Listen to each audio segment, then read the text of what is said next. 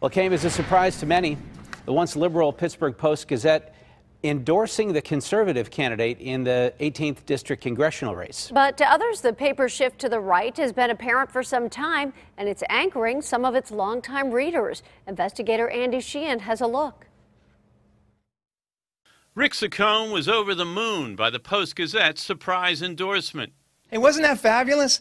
The Post-Gazette can be objective too, But to others, it was just another betrayal of the paper's liberal legacy. The paper I once knew is gone, and it's a shame. Under publisher John Robinson Block, the paper's editorial stance has shifted to the right, endorsing Pat Toomey for Senate, defending President Trump's remarks on Haiti and Nigeria, and now picking Saccone over the moderate Democrat Connor Lamb, warning that Lamb's election would spark a so-called blue wave of Democratic wins and calls for Trump's impeachment. Quote, "The Democrats in the House have only one agenda item at the moment, and it isn't health care or jobs. It is impeachment.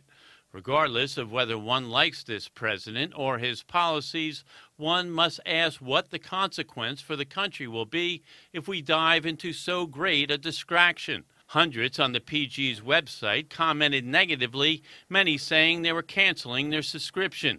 And former PG reporter and Point Park journalism professor Bill Mushi blamed that on publisher Block. And all the things they've done in the last couple of months, he's asking people to cancel their subscriptions. I'm asking him to sell the paper. To others, it's a welcome shift, including President Trump himself, who praised the endorsement in this tweet. Saccone also lauded the Post-Gazette for its fairness while echoing the president's own distrust of other media outlets. We need an honest media as a check on government. I've always been for that, but we need a fair media.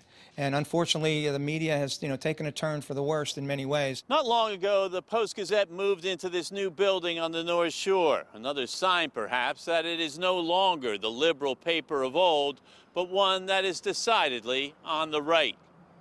On the North Shore, Andy Sheehan, KDKA-TV News.